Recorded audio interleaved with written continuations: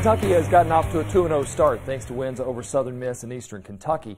Now they jump into Southeastern Conference play with a 7:30 road trip to South Carolina on Saturday.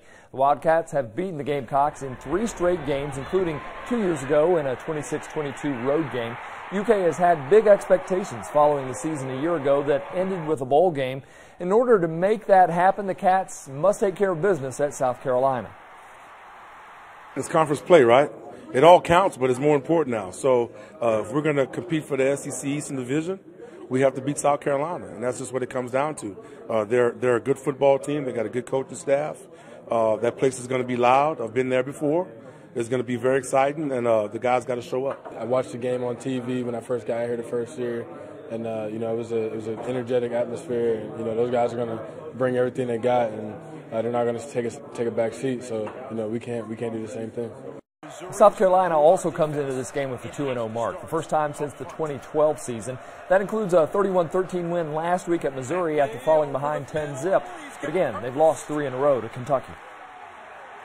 We'll certainly be focused on Kentucky this week and understand what's at stake. It's the SEC East. It's the home opener. So there's a lot of things. I think this, last year, this is a football team that we could not stop the run last year. They bled us out in the fourth quarter, and we didn't run the ball effectively at all. So, good challenge for our guys this week. And don't forget to make your vote count toward our LEX 18 High School Sports Zone Game of the Week. Go to the Facebook page, select one of these 3 games you see here for Friday night. Frankfort Western Hills is the current leader. Well, former UK basketball All-American Billy Ray Lickard has passed away. He was the 12th player to score over 1,000 points in his career while playing for Adolph Rupp. Lickard is a Lexington native who also led Lafayette to the 1957 Sweet 16 championship. The UK basketball team released the times and networks for many of their games this season. The SEC released its entire schedule with those times and television networks. There are only 6 more games still to be determined. If you'd like to see the most up-to-date schedule, go to our sports page at lex18.com to check it out. Former UK guard Isaiah Briscoe has agreed to a training camp deal with the Portland Trail Blazers. Briscoe went undrafted and will get the chance to make the roster by competing against another former Wildcat, Archie Goodwin, who signed a similar deal in Portland. Tate's Creek played Simon Kenton in the Lexington Catholic Lady Knights Challenge Cup. It came down to penalty kicks on Simon Kenton's second one. Creek's Jenna Shalash made the save there. And the Commodores' Lily Klusner sealed the win with this one off the goalie's hands. Tate's Creek wins it 3-2.